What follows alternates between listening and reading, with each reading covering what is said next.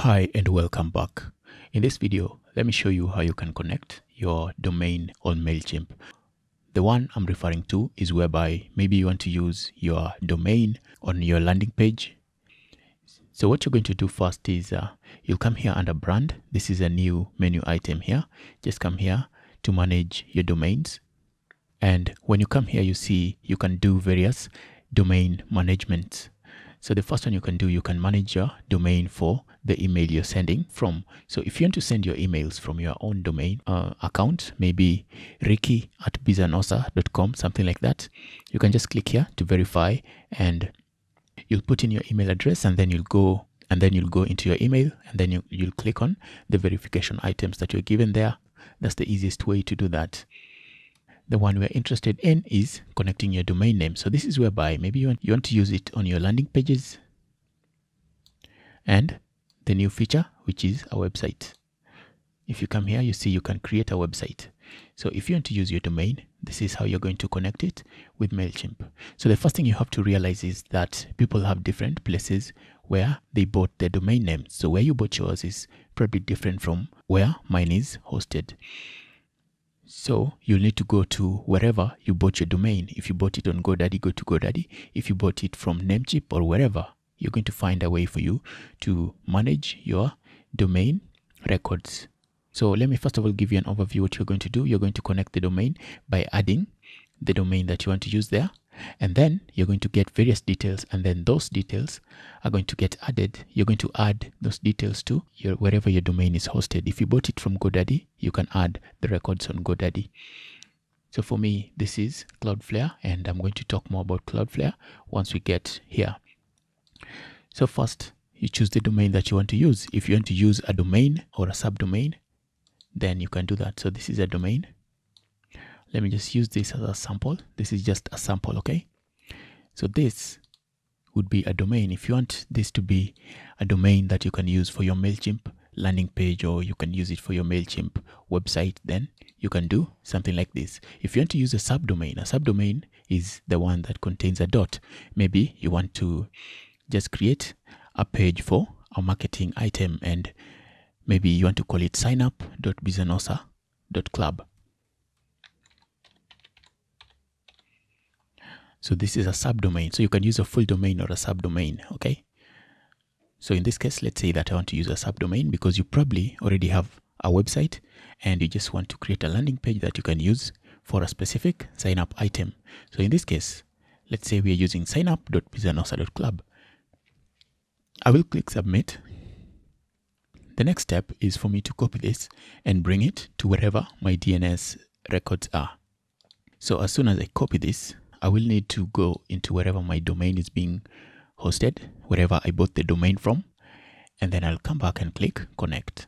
All right. Let me come back here and let me explain a little bit about Cloudflare. Cloudflare is a service that allows you to use various free and paid items here.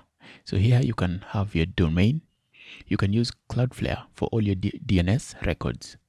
So this is something that I do as well. I use Cloudflare for my DNS record. So what you do is, if your domain is hosted by GoDaddy, what you can do, you can go to GoDaddy and then you'll need to change your name servers there. So the name servers you're given by Cloudflare. If you already have a Cloudflare account and you're using Cloudflare for your DNS records, you'll just come, choose the website that you want to work with. If you have multiple websites, just choose the website that you want to work with and then click here on DNS, up here on DNS. And then you can come here and add a record. So as it said here, we need to copy the CNAME record and add it to your domain's DNS settings or records. You'll also need to add your subdomain sign up to the CNAME records name or host field. Okay, so on the other end, on Cloudflare, I know it's called name, and on other places, maybe they call it host. Okay, so just note that this is what you're going to add here. That's what you're going to add here under name. And then target is the MailChimp given record here. So that's the one you're going to add here. And then for name is going to be the domain or the subdomain that you want to use. So if you want to use this as your as a place where your website will be. So if people go here, you want them to see your MailChimp landing page, this is the one you'll copy. That's the one you're going to copy somewhere here. So you can see on Cloudflare, it's called name. Wherever your domain is being hosted, it's probably being called name also, or it's called host. Okay, just know that this first item is your domain or your subdomain, and then the value that you're given by MailChimp, you put there. So target, what is a CNAME first of all? Okay, just choose a CNAME here. The type, this is easy to choose, you just choose CNAME. So the CNAME will basically, oh, I've deleted everything.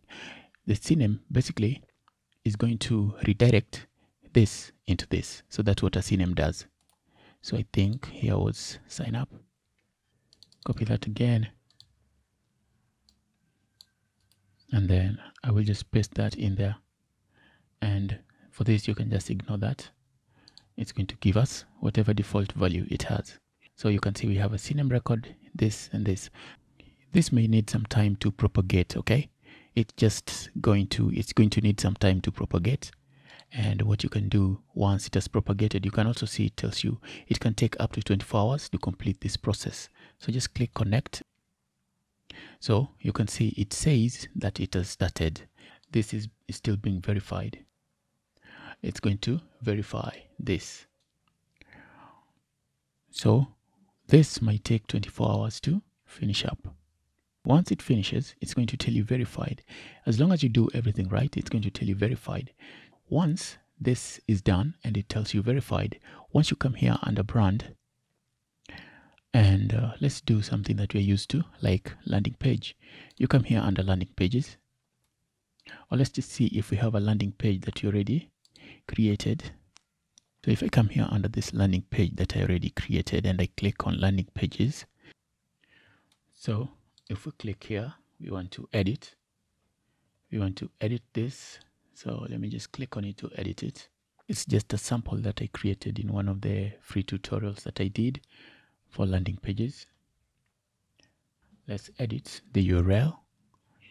And you can see once you edit the URL, you can click here to use a custom domain. You can click here to use a custom domain if you are on various plans. So you can see this is a free account and I don't have that option. But if I did, I haven't upgraded the account because I don't use it for anything other than tutorials. But if I had a paid plan, I would just choose use a custom domain, and then I would be able to choose the domain that I've connected from here. Okay, so that's pretty much how it goes. You connect the domain and then you save, and that's just how you would be able to do that. And that would make sure that if people visit this, they would go to your landing page. So that's pretty much what I needed to show you in this video, because it was a promise I made in the last video. But if you have any questions, feel very free to let me know. I will see you next time.